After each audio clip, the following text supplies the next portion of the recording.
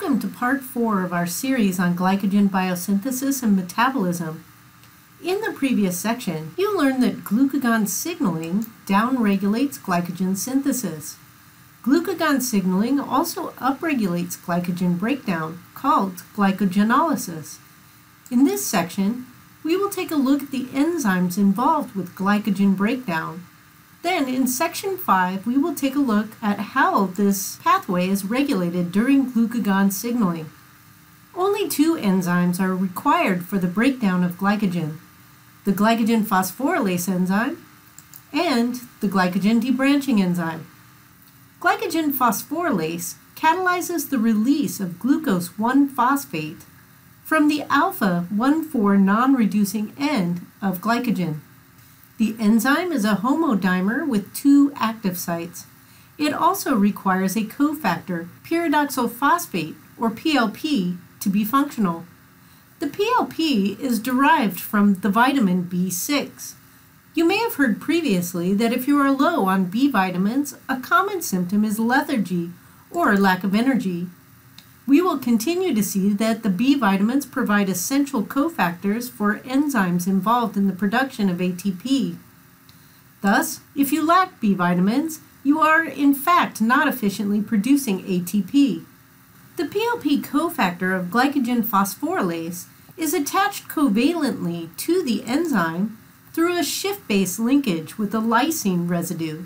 When glycogen phosphorylase binds with glycogen, a free inorganic phosphate anion is positioned by the PLP and the enzyme active site in proximity with the anomeric carbon position of the non-reducing end of the glycogen molecule. The oxygen involved in the glycosidic bond attacks the partially charged hydrogen associated with the phosphate ion, leading to the cleavage of the glycosidic bond. The cleaved glycogen chain leaves the active site, and one of the phosphate oxygens attacks the carbocation intermediate formed during the cleavage. This results in the release of the terminal glucose residue as glucose 1-phosphate. Glycogen phosphorylase cannot cleave the alpha-1,6 linkages, and it also cannot cleave alpha-1,4 linkages that are within 4 residues of an alpha-1,6 linkage. The glycogen chain will no longer fit into the active site of the enzyme. The glycogen debranching enzyme, GDE, has 2 catalytic active sites that enable it to deal with this problem.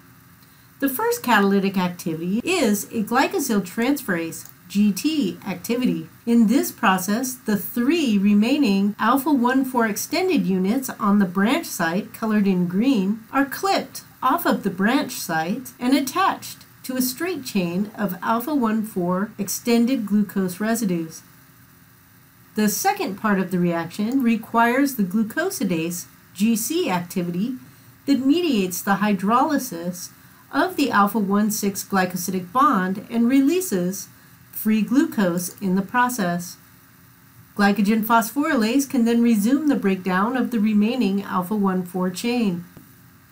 The liver cell has now released large quantities of glucose 1-phosphate from glycogen, as well as a smaller amount of free glucose from the clipped branch residues.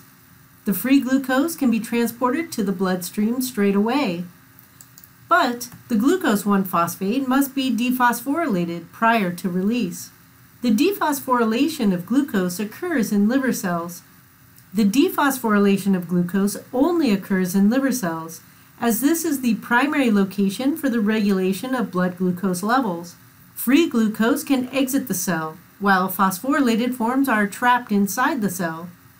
To mediate the dephosphorylation of glucose, glucose 6-phosphate is transported from the cytoplasm into the lumen of the endoplasmic reticulum, ER, through transporter 1.